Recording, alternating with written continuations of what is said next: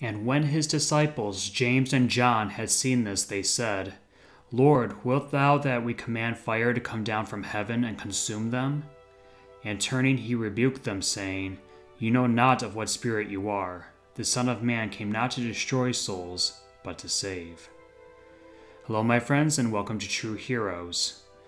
Today we're going to look at the life of the Apostle St. James, the son of Zebedee, and who was also the brother of St. John the Apostle.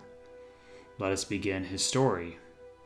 So, of course, as St. John, we have not actually done a episode on St. John, but regardless, St. James was a Galilean.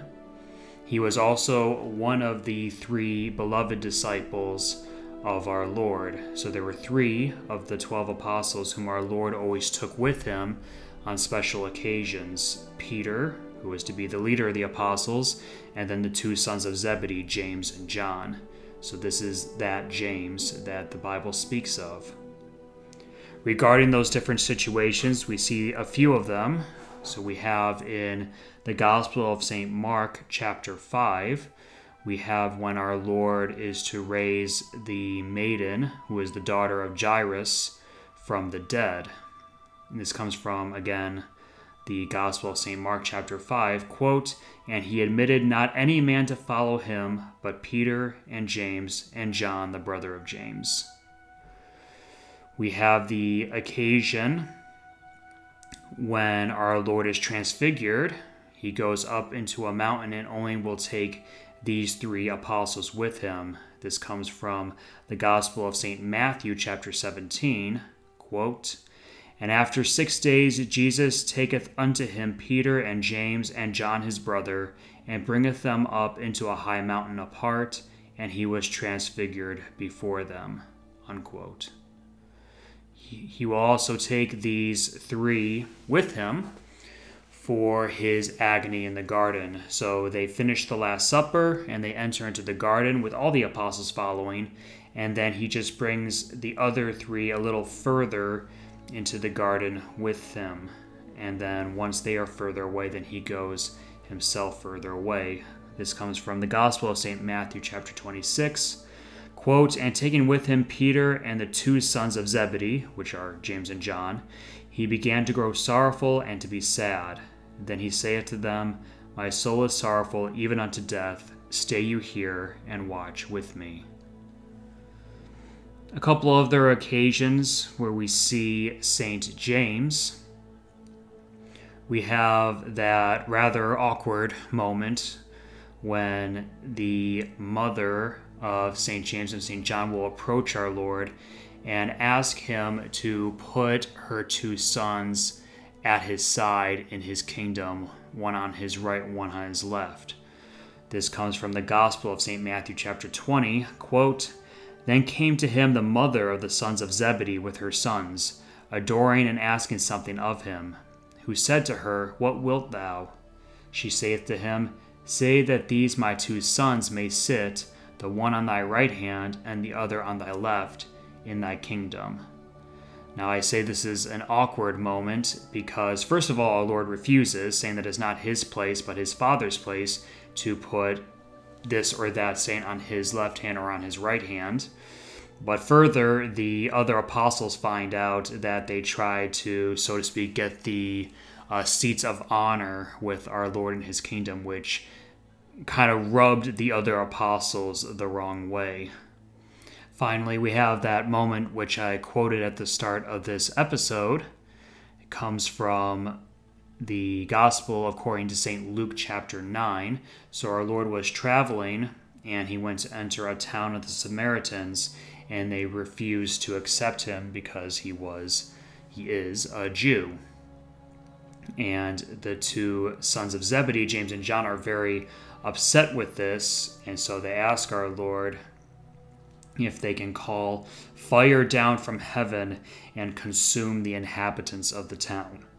Quote, And when his disciples, James and John, had seen this, they said, Lord, wilt thou that we command fire to come down from heaven and consume them? And turning, he rebuked them, saying, You know not of what spirit you are. The Son of Man came not to destroy souls, but to save.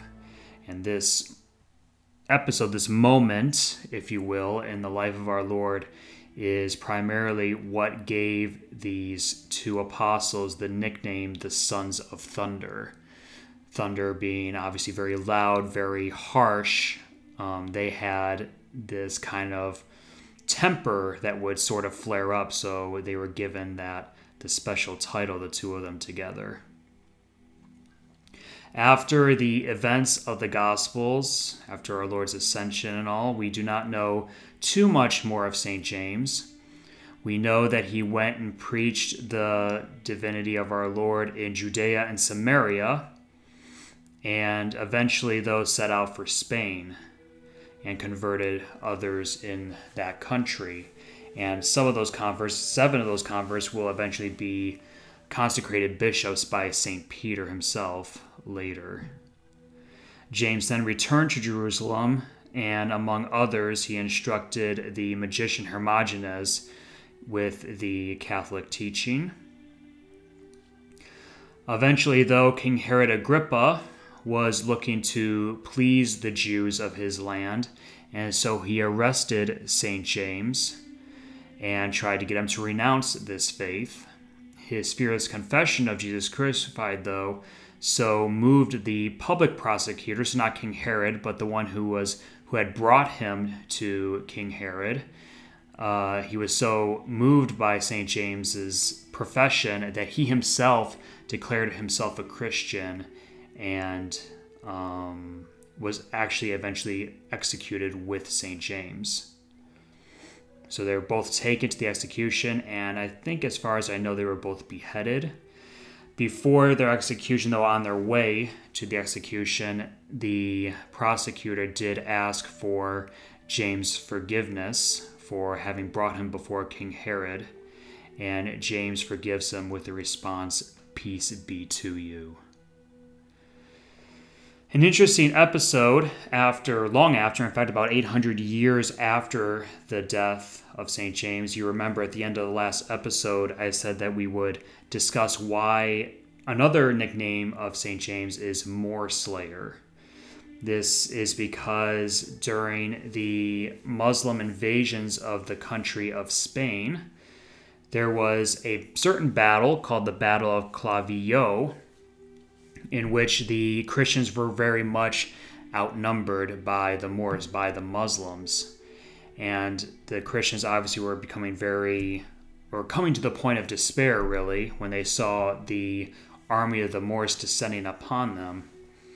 That is until an image on a white horse carrying a white banner charged the Moors, himself alone, and drove back the entire army of the Moors. The Christians recognized this rider as this same St. James the Apostle. And as St. James rode through the army of the Moors, the Christians yelled out in joy, saying, "God save St. James." St. James on this occasion is said to have slain 5,000 Moors on his own, and so of course earned him the title Moor Slayer. So from the life of St. James, again, as we do with any of the apostles, let us be willing to go out and spread the word of Christ, the word of God, even if that is just simply among your friends or your family. Taking time to read the Gospels and to read the epistles and looking at these different episodes. You I'm sure, think about the saints periodically, especially when you are going to Mass. How much time do you actually spend learning about that particular saint?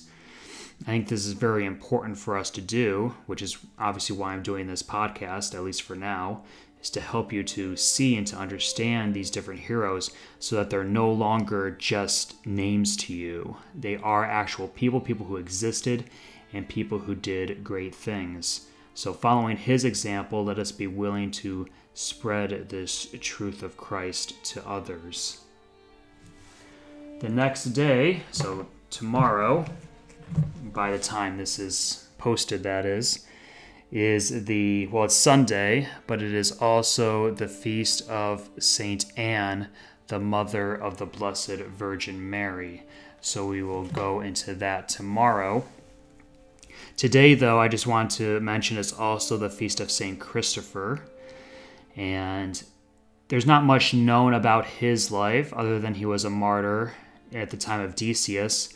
But there's also that famous story. So St. Christopher was in the habit of carrying strangers. He was a giant of a man. He was a really big guy. And he would carry strangers across a river to the other side so that the others didn't have to walk around. He was tall enough and big enough that he could walk across the river. Now there was one day a child woke him up in the middle of the night and asked to be carried across. And he did so, as he always had, but for some reason this child was so heavy that he started to really struggle across the river. And he was very surprised by this. Obviously, he had carried adults across the river as well and had no problem. But the child, knowing that he was struggling, said, "Do not be concerned at how heavy I am, for you bear the one who bears the world." So it was actually an image of apparition of our Lord as a child that St. Christopher was carrying across the river. And once he finished carrying him across the river, the Christ child disappeared.